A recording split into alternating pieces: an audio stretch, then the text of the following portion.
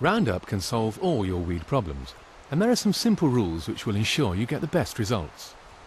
Here are some hints and tips to guarantee success.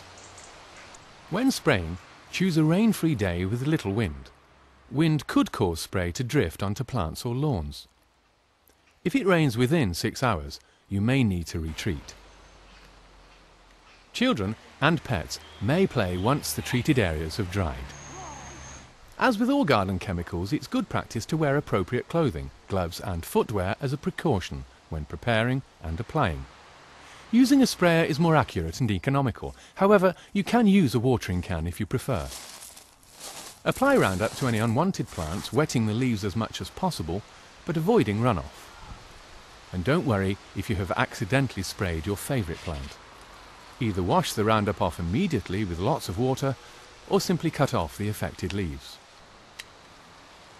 If you do have some diluted spray left, it can be disposed of by pouring onto wasteland or uncultivated ground.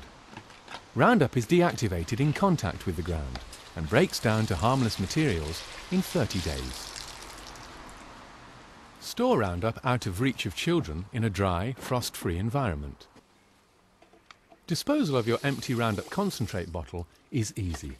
Simply add some water to the bottle, agitate and pour into your sprayer or watering can and use as normal. Then dispose of the empty container in normal household waste. Don't be tempted to dig the treated area or pull up weeds for 2 days. This allows Roundup to work its way all around the plant, right down to the roots.